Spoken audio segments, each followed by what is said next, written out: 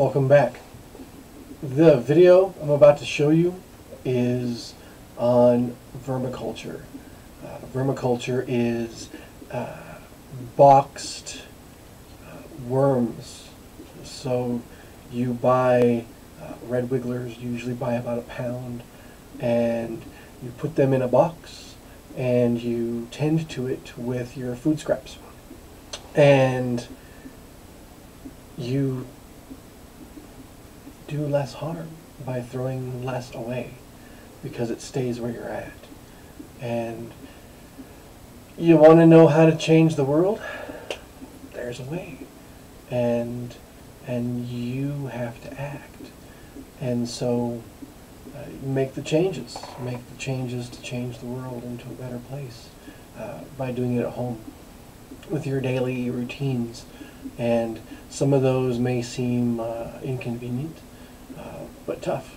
It is what it is. We have to do something so that we pollute less, so that we waste less, and learn how to do where we're at, and be pretty happy about it. And so, yep, that's what this video is. I hope you enjoy it, and we'll see you again.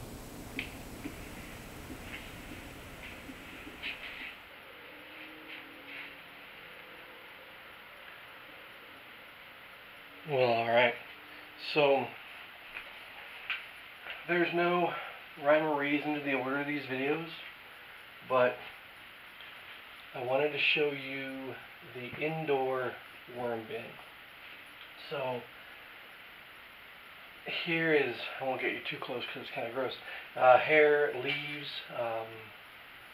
I've been having a lot of house plants lately. And so you lose branches and stems and whatnot. But of course you brush your hair, you have hair, trimmings from plants and vegetables from cooking. And years ago I was taking this course through the library on sustainability. And basically you got together in a group and you talked about it and just discussed. And this was something that came up to me that was just a good idea. I don't know if you can see that. All those little white hairs are the next generation of worm. So we don't want to hurt that. And I will bring it in. Now I've had this bin going for, it's got to be a couple of decades now, nearly 20 years. The same bin. It's not the same worms, of course. I've never bought more worms, though. It's the same breed. They just breed themselves and reproduce and die and continue. And so this doesn't smell, which, believe that or not, this does not smell anything other than earth. I'll bring you back in here for a second. Hopefully you can see what's happening. So I lived in an apartment when I started this. And I thought, how can I reduce the amount of waste that I'm putting in the landfill? Because in talking about sustainability, you gotta focus on those things. And so hair is slow to decompose, but hair has a lot of nitrogen, and so this ends up going on plants. And I'll show you that in a later video when I divide these two. There's a coffee filter, looks like a stem, a leaf, but as you can tell, it's mostly black. And I promise you, what I showed you in those bowls is the least of what I put in here. You can put eggshells. You can put all of your produce scraps from cooking. Be aware of things like garlic and onion can be a little bit too acidic, and so can kind of throw off the pH. I don't know if it's detrimental. You have to ask someone else. Oh, that last thing I wanted to show you. I've got this stuff in my aquarium called frog bit, and it reproduces like crazy and covers the top of the aquarium, and so I scoop it out and throw it in air too, and it adds moisture, and it helps to process the nutrients out of the aquarium. Well, not the nutrients, the toxins, all the nitrates and whatnot that build up in the aquarium go into the plant, and then you take it out, you put it here, and then the worms digest it all. Now you notice what I did. Hopefully you notice what I did. If you didn't, here's what I did. I dug a trench, I put the scraps down, and I covered it all back up, and you can see that it's just covered. And that'll keep it from decay. That's the big difference here, is the difference between decay and decomposition. Decomposition occurs with bacteria and it's late.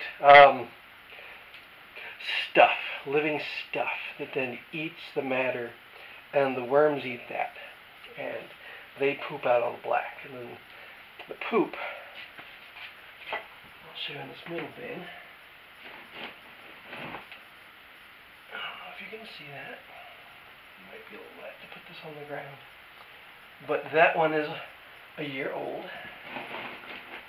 and I'm going to rotate. So this one, I'm going to take what's in there out, put it in the sun. I'll show you that in the video. It'll be fun.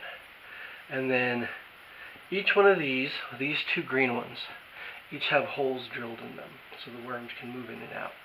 The bottom one has no holes drilled in the bottom because that's the water basin.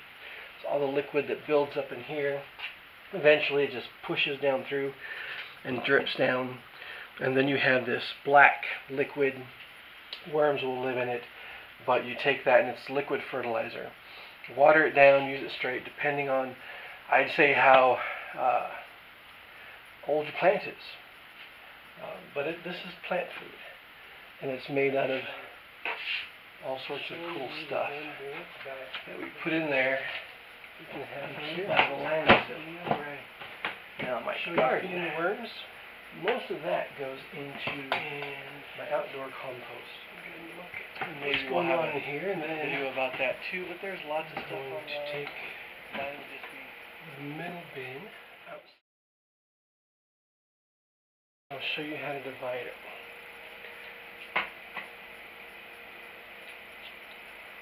So, take a look at that. You can see all the worms, a bunch of them are climbing up the walls. I always wonder, do you smell? I smelled something for a second, but I don't. So, this is where I buried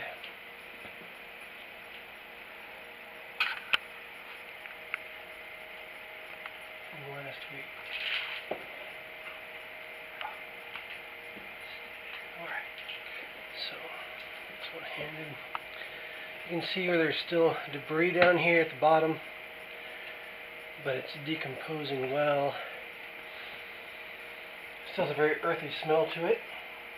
This is a week of plant clippings and coffee grounds.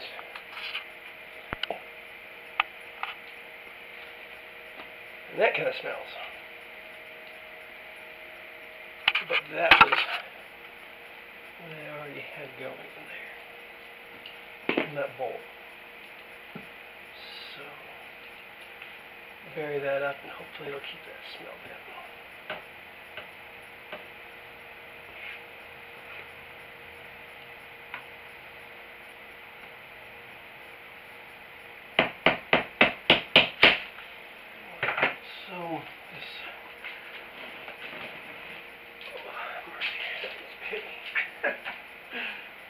middle bin, if you can see it, is pretty finished. Well, not pretty, it looks finished. It's moist. There's no solid matter in it. Okay, back inside for a bit. Squishy here. Let's see, head outside. This is called compost tea. And it's just the fluid as it drips down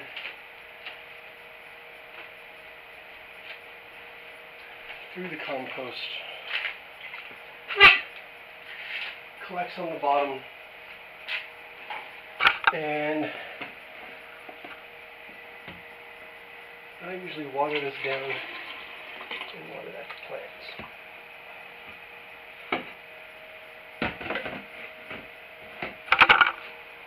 Take that, put it aside for later.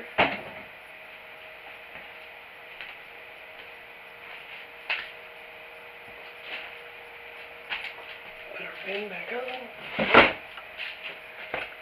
and cover that up. Alright, this is pretty up close. You can see a twig right here. It's pretty soft, but that's not going to help us as fertilizer. So we're going to take this, flip that over. You can see the holes that I drilled in this. It's the same as the top, because this will become the new top. If not this time, then next. Alright, got a shovel here. Basically what we do is we just pile this up. Like so. Sorry if my arm was in the way. I've only done this a few times.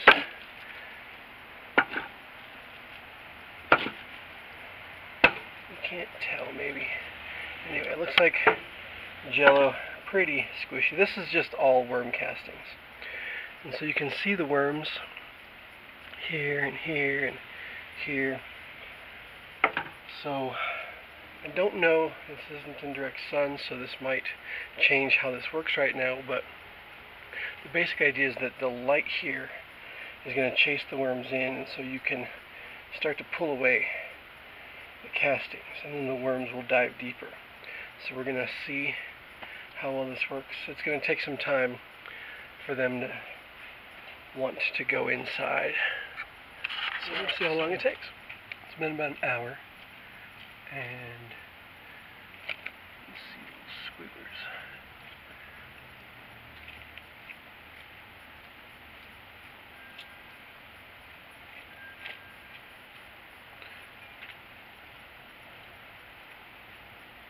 So, one thing that didn't get eaten is eggshells. And that's okay, because eggshells are beneficial for other things, and we will sort of wash them off. Because what I'm thinking of doing with this is making some more tea.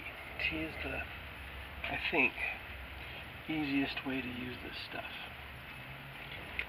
And so when I take the castings and then just soak them in water, it'll basically pull the nutrients into the water. And then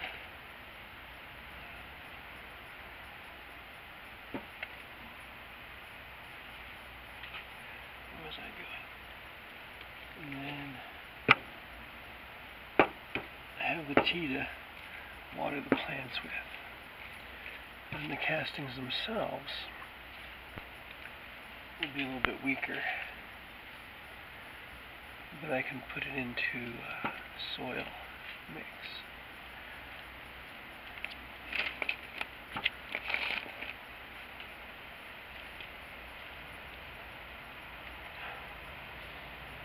promise this does not smell.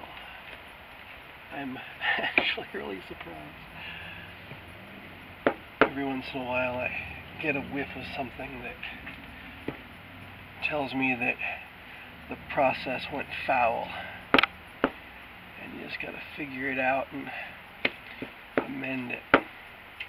1 year in that, I just pulled out the middle chamber. There was a fungus that grew something, and the worms had pulled away, and so there was this like ball of dead something that shouldn't have been there, and the worms had completely, just like this, I don't know if you can see that well, this outer area, they pulled away this, the castings were pulled away.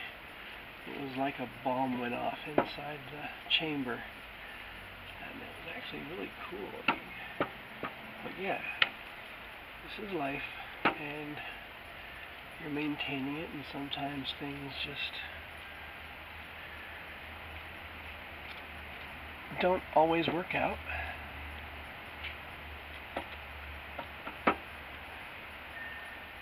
The way that you planned, and you just work around it.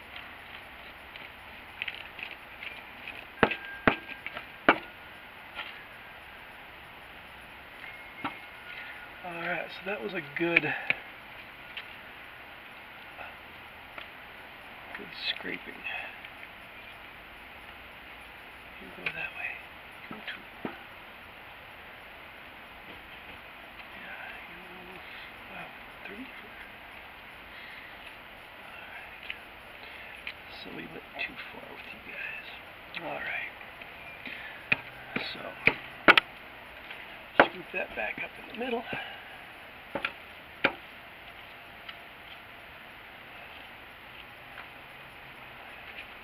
And yes, this looks like a pile of poo, because it is a pile of poo. Worm castings. Look at all this goodness.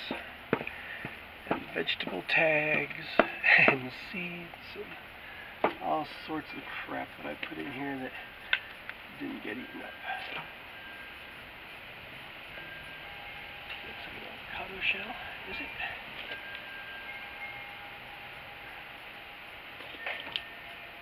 Bitter avocado shell.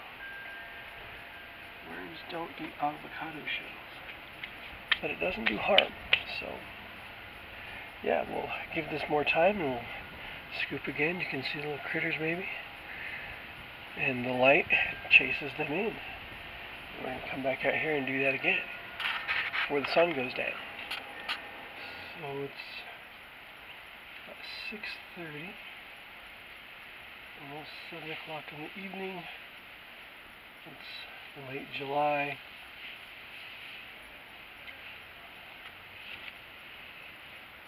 Looks like maybe a little bit farther. I don't want to have to take this another day.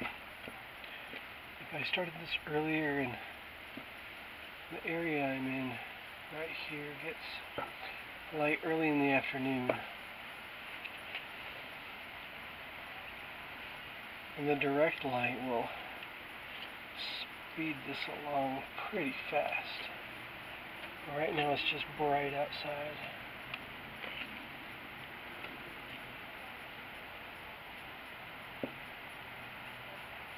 But it looks like we got a pretty good size clump of the castings off. I don't know if you can tell, but we're running into worms more often. You can see a big clump right there. So they're definitely running out of space to go.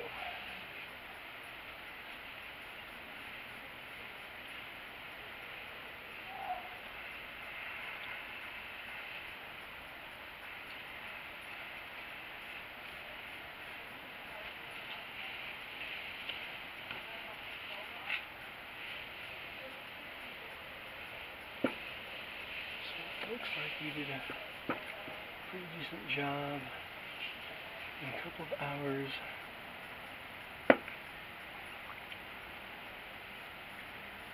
Mostly sat under air conditioning, watching gardening videos, because that's how I geek out for my entertainment. I like to learn things. And that's also kind of what motivated me to do this. I figured there's probably other people out there, maybe like you, that might get an idea out of something like this. So as I said before with the worm bin, it's an exceptional way to keep food waste, in my case also plant waste, out of the landfill. That's pretty important, because the less room we use for things that decompose naturally, keep them on site, and use that waste, well, again, on site, on our own property, on our own house plants.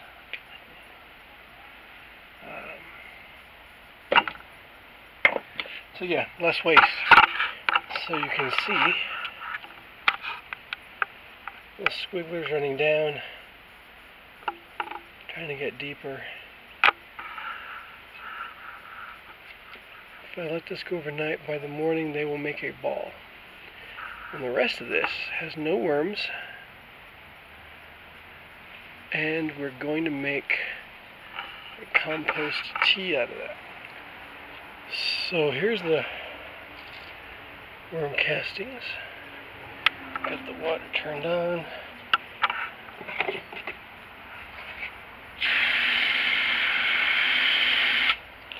See the squiggler in there.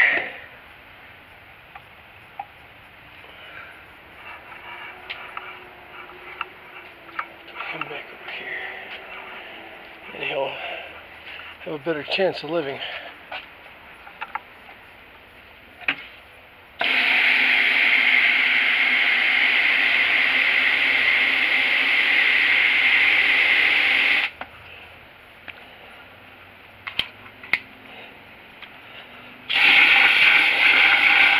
All this stuff really mixed up good. See how dark that water is?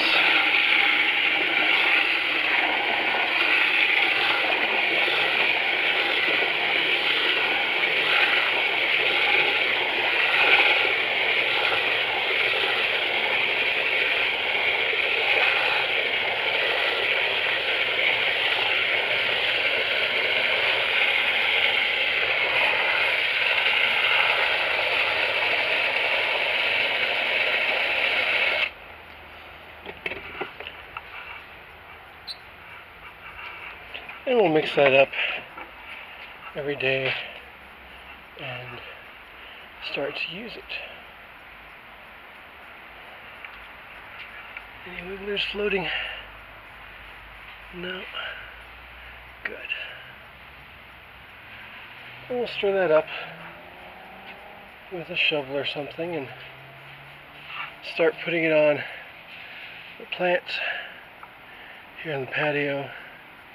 Being potted up, they don't get a lot of their own nutrients from the soil, so we'll add it as we go. Alright. So I left this out overnight. It dried out quite a bit.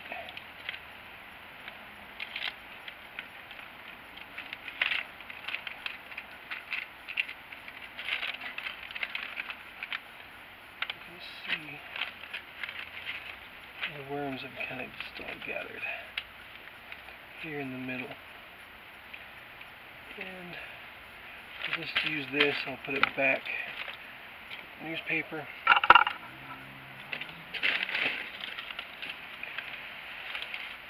So you can see all those there.